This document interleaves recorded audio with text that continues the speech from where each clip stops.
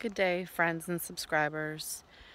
So, the Lord just put it on my heart to share a word of encouragement and to radiate some of this light and love that I feel within myself and what God wants to share with you. So, I'm actually in a location that I haven't been in this specific spot in 13 years. Actually, last month made 13 years as I thought about it. It's a grassy field, if you can see, and I don't know if you can see beyond, but there's actually water out there. It's a park that I came to, and it was a time I came here when I was pregnant, but I didn't know I was pregnant yet. And I had this desire one day after work to come to this park and to lay down and get some sun. And I remember, I think it was very, very late August, because I found I was pregnant Labor Day weekend, so it would have been right before. And in the state of Maine, it gets cool before, around that time. It's not really the time you typically are laying out. Usually you're thinking about school things and civil things and fall coming and such, even though we do get Indian summer in September, but I digress. So I came to this park and I didn't have a bathing suit, and I just came to this remote location and just got down to little clothing and laid in the sun. And the warmth that I felt, it was like a cat laying in the sun. It was like my body just soaked in every bit of vitamin D that was being produced, and the need for the sun's rays and for that warmth. And at times that warmth is very reminiscent of a hug or of love. It's something that's needed for nourishment, sustenance, to feel connected and whole.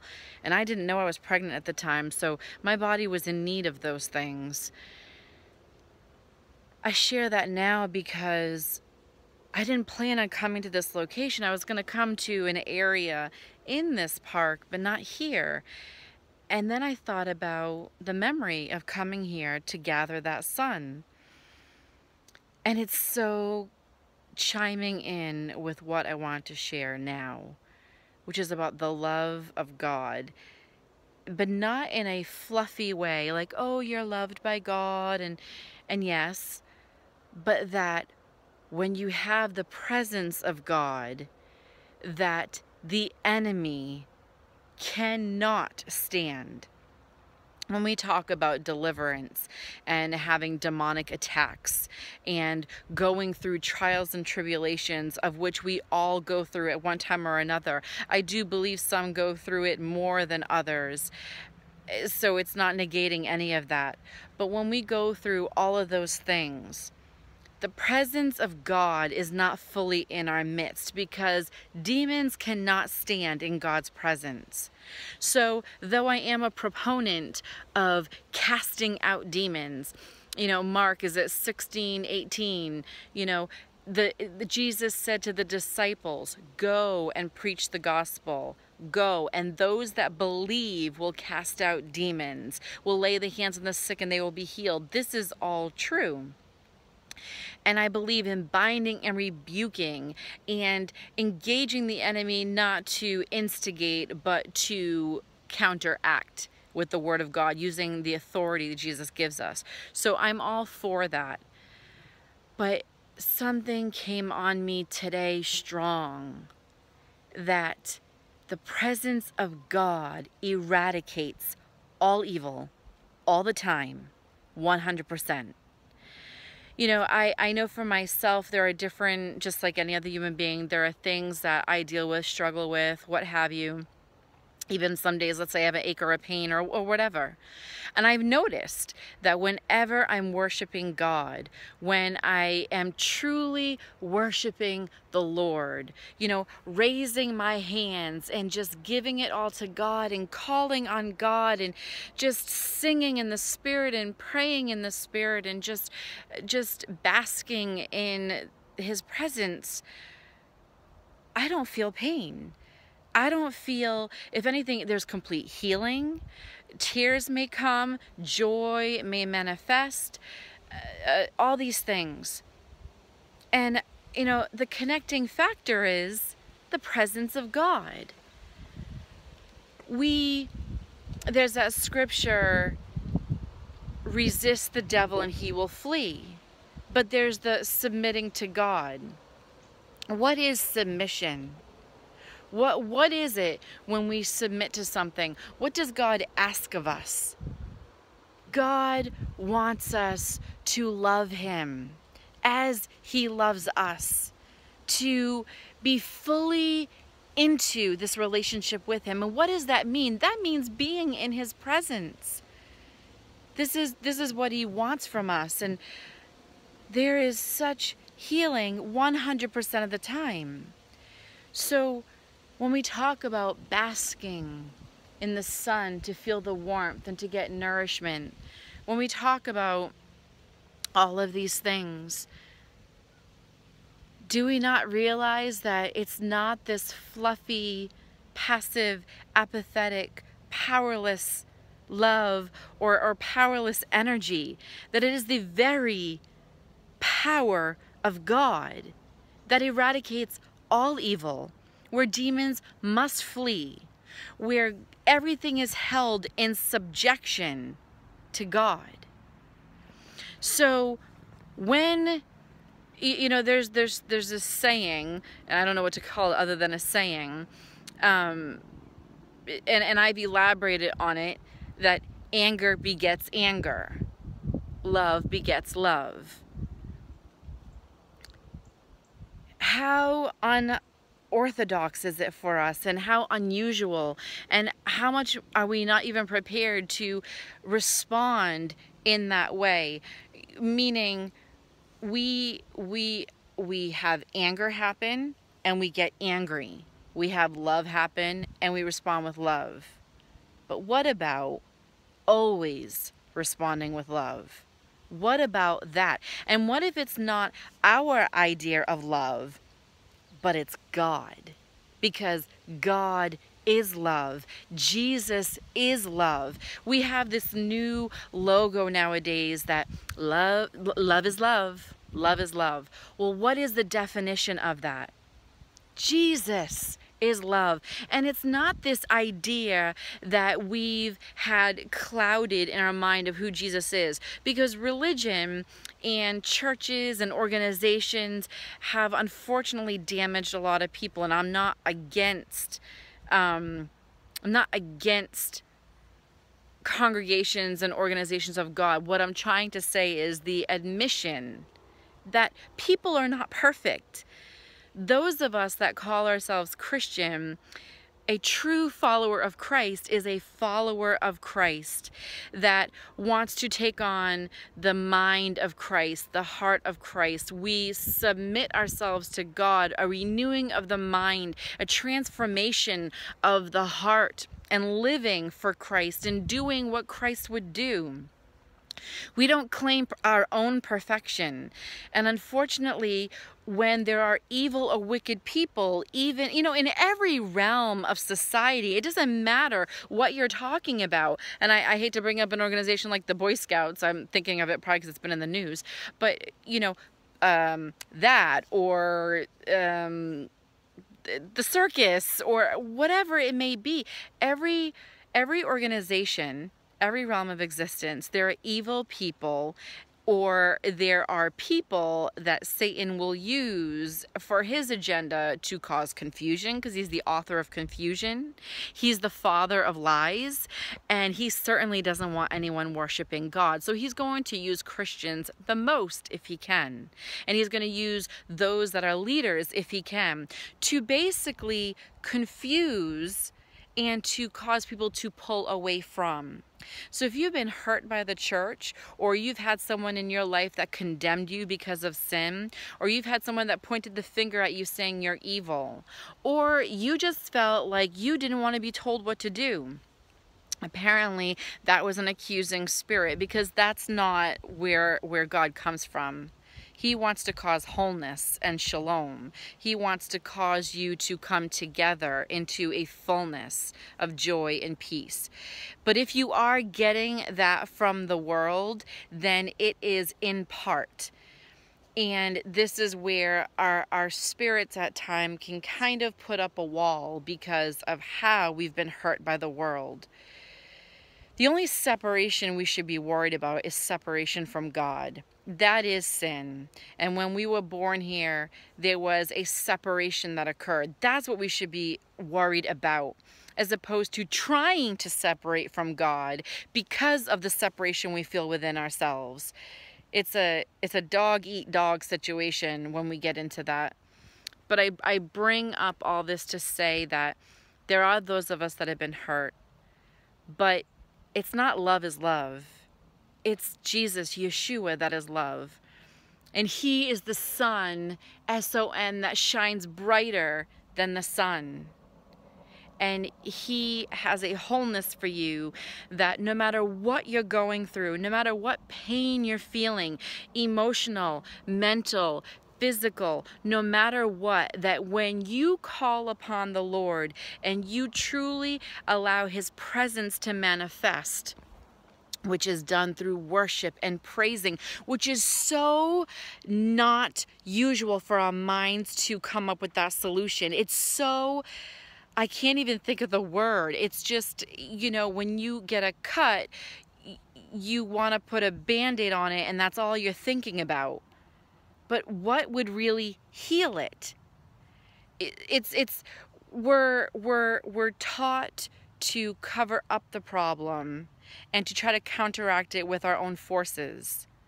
But God wants us to step outside of what we would usually do and do something different, applying his healing balm, who he is, into the situation, calling on his name and trusting him fully and his word. Healing is not a 4, 5, 6, 7 letter word. Healing is his perfection made manifest in a moment because of who he is, the Spirit of the living God. Right now, I just pray that his presence would manifest in your life in this moment, that his Holy Spirit would touch you in a way that it would guide you into all of this truth, that it would speak to you on a deep level, to know that no matter what you're going through, he knows and he hasn't forsaken you. The enemy is going to have you to believe that he's forsaken you, but he hasn't. He wants you to reach out to him, call on him, praise him, glorify him. His presence will be made manifest and literally baggage will melt away. The enemy will flee in 7 ways. I declare right now in 1,000 ways. The only thing you're going to want to do is to fill yourself with the Word of God.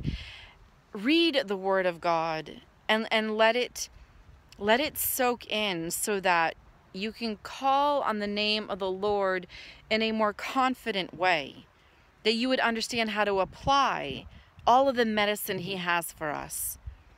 So in this day, if you're feeling downtrodden, if you've been hurt, if you've been manipulated, if you've been tortured, if you're feeling rejected, if you don't understand anything that's going on, yes, you can bind and rebuke demons, absolutely.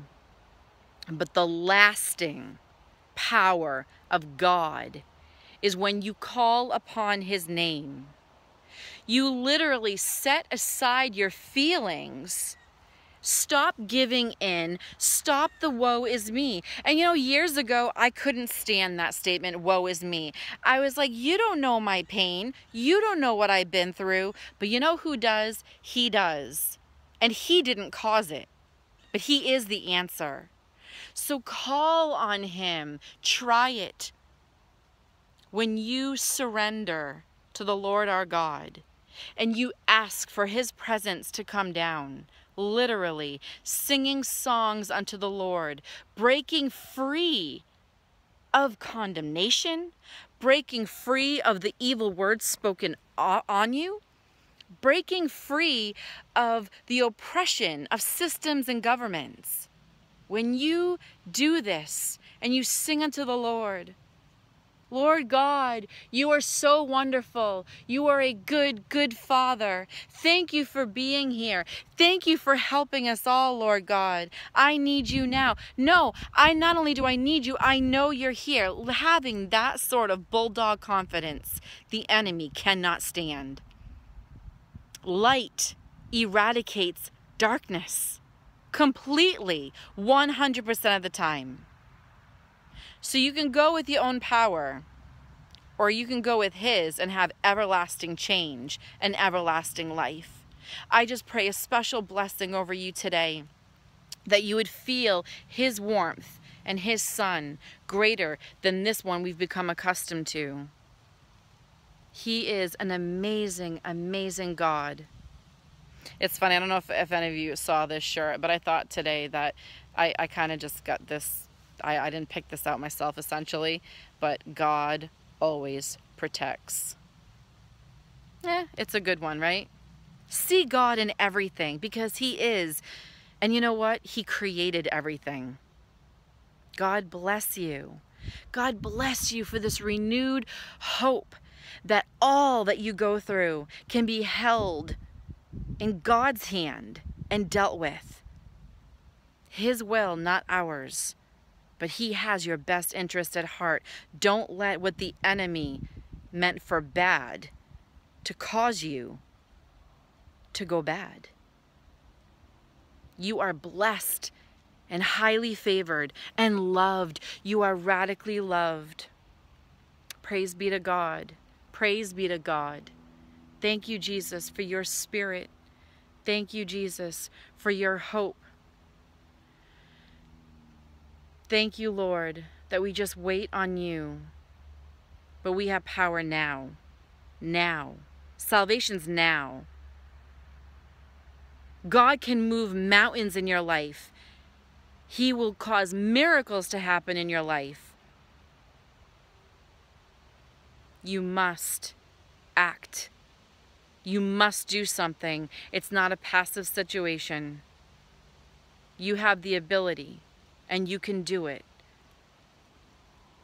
Try it. God wants you to have a better life. Don't believe the father of lies that you're not good enough. Because you know what? I'm tired of hearing people say that they're not worthy of God's love. You are worth it. God came here. Jesus came here for you and took on the world for you. But you have to apply it. You have to put the ointment on. Stop putting the Band-Aid on. Get healed and be done with it. There's more in this life than giving up. God bless you. In Jesus' name, amen. It's my desire to be like the Lord. It's my desire to be like him. It's my desire to be like the Lord. It's my desire to be like him. It's my desire to be a friend till the end, through rain and wind. It's my desire, yes it is, to live my He did his. It's my desire to be like the Lord. It's my desire to be like Him.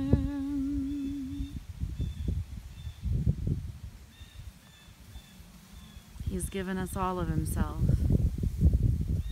Let us bask, let us soak it in, let us take it in, being one as He has called us.